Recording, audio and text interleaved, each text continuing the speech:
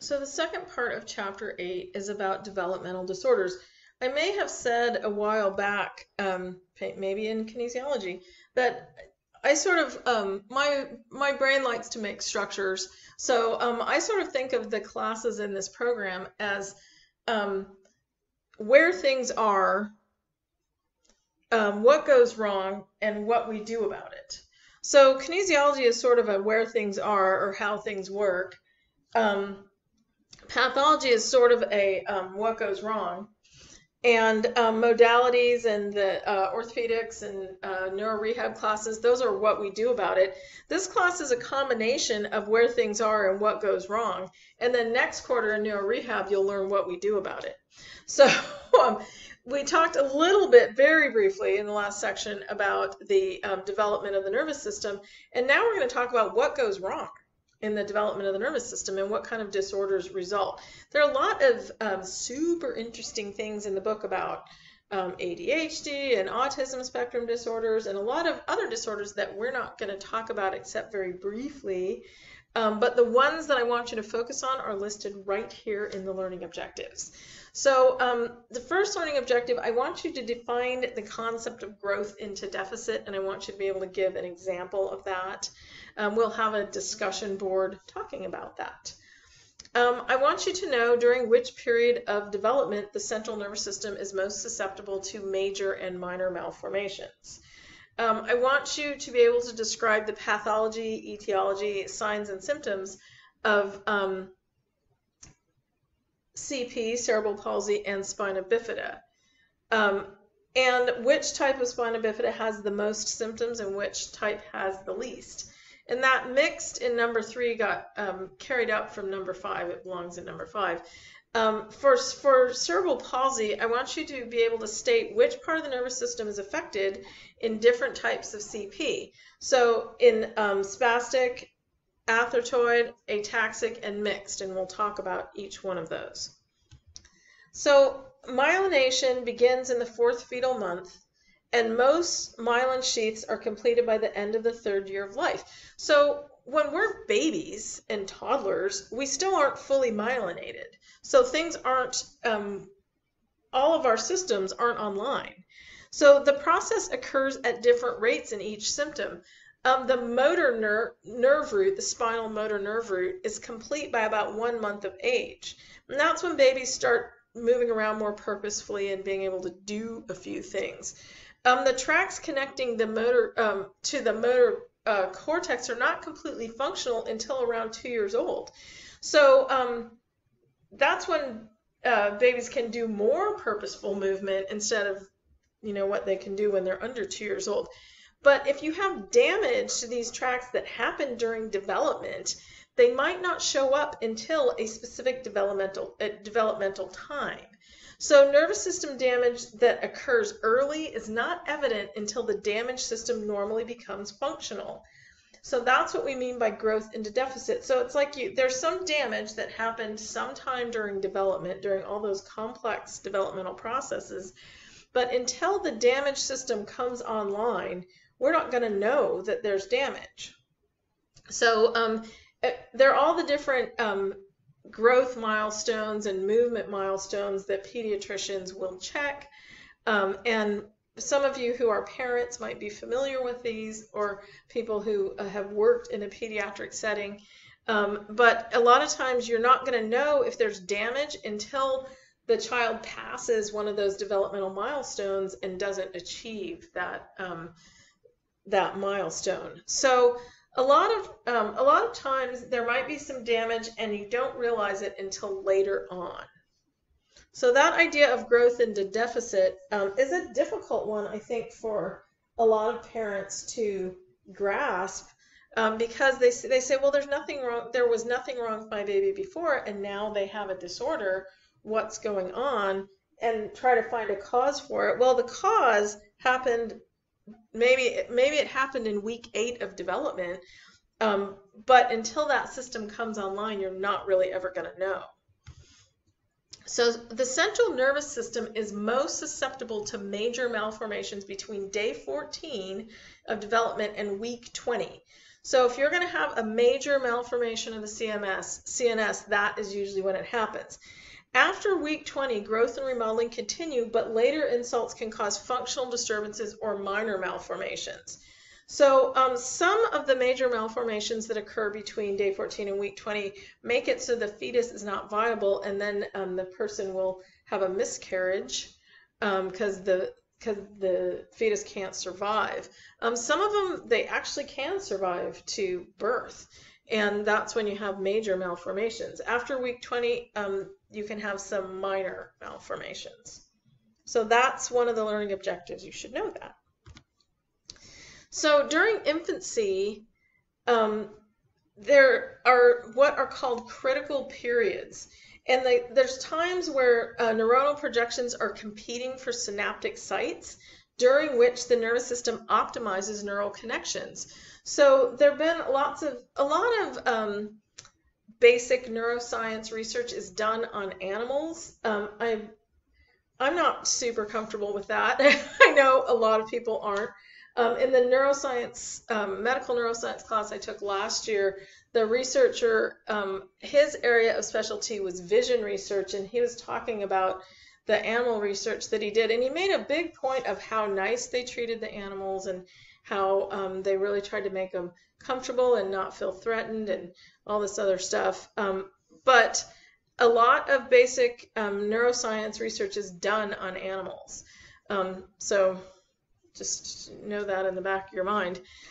Interruption of development during one of these critical periods when neurons are competing for synaptic sites may explain some of the differences in outcome between perinatal and adult brain injury.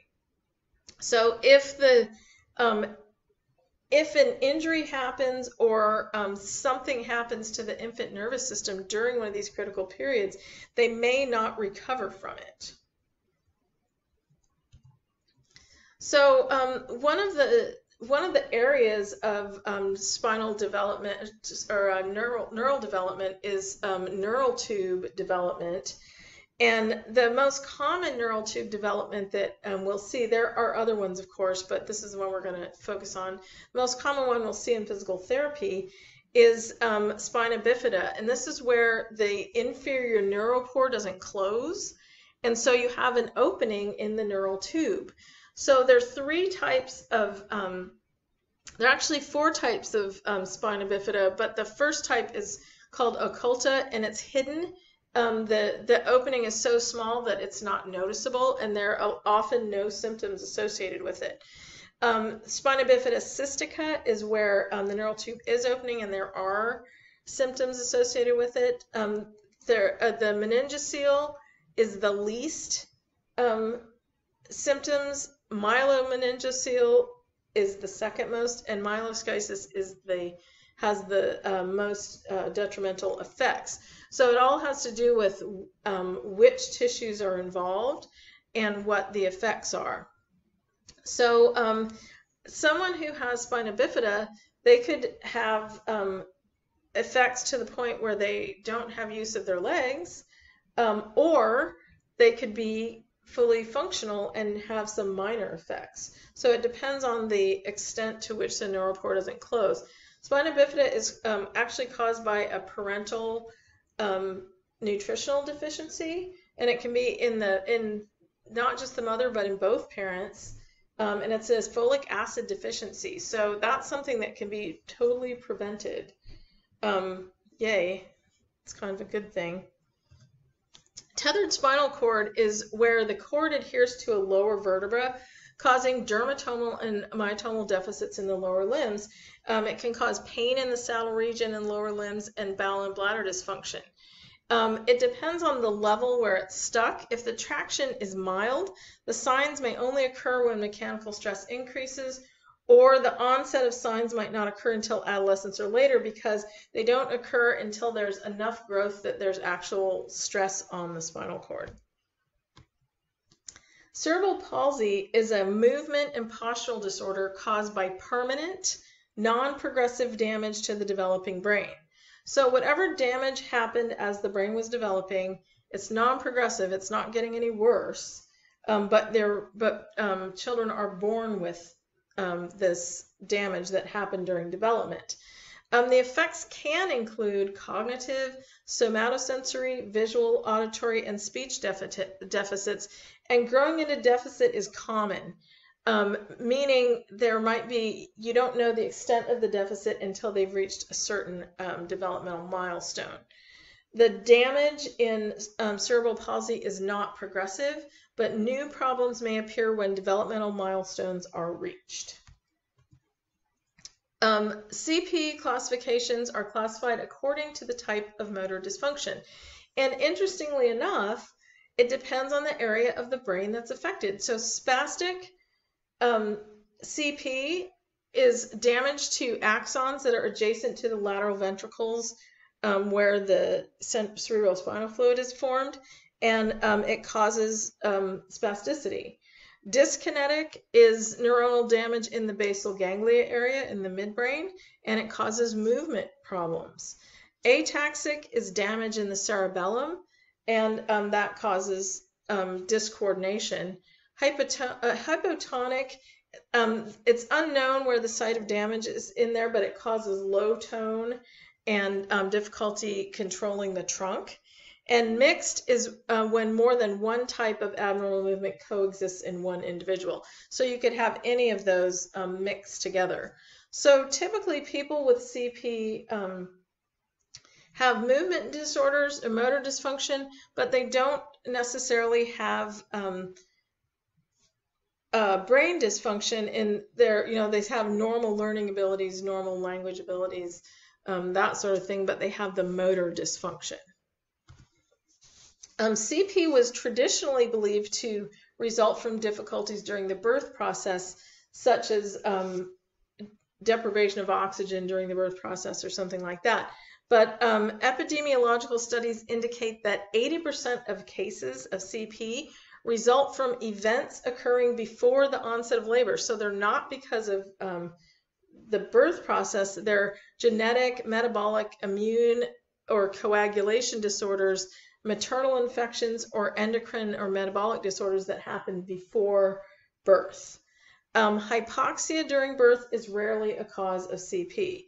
So a lot of OBGYNs have extremely high malpractice insurance because people are afraid that something during birth is going to happen but it rarely happens. It's usually something that happened before birth.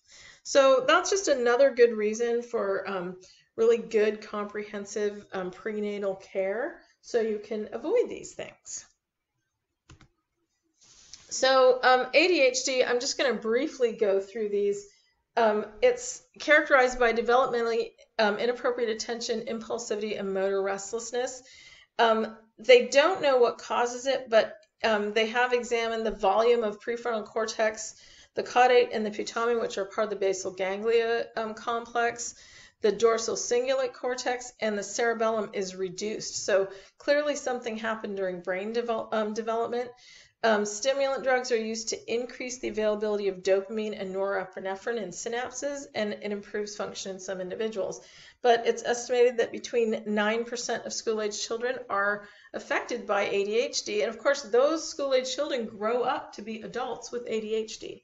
So a lot of times it's useful to get that diagnosed and figure out ways to deal with it. Autism spectrum disorders are, the three main disorders that are included in that are autistic disorder, Asperger's disorder, and pervasive developmental disorder, where it's not otherwise specified, they say. So people with on the autism spectrum engage in repetitive behaviors, they have limited interests, they appear to lack imagination, and they're not interested in interacting with others. So it's a difficult disorder to live with for people. There seems to be some sensory filtering thing. All the different sensory information that's coming at us all the time, people with autism spectrum disorders can't necessarily filter all that out. So there's actually brain differences in autism spectrum disorders, in some abnormal shaping and reduced communication among cerebral areas, larger than normal in some areas, and it's sort of an interesting that growth into deficit is really common with autism spectrum disorders. There's no relationship between autism and vaccines, although that has been touted a lot. There was a physician who originally reported that association. He has since had his medical license revoked for misconduct specific to the original study, and the journal that originally published the study fully retracted the article. So unfortunately, that's caused a lot of problems with people not wanting to get the measles vaccine. But measles is a deadly disease that can kill you. And the vaccine doesn't cause autism. So really, anyway, that's all I'm going to say about that. So the summary for developmental disorders: major deformities occur before week 20. During the pre-embryonic stage, 3 layers of cells are formed. Somites appear during the embryonic stage. Malformations of the central nervous system include neural tube malformations, which we didn't talk about, anencephaly and Arnold-Chiari malformation, even though they're in the book, spina bifida, and forebrain malformation.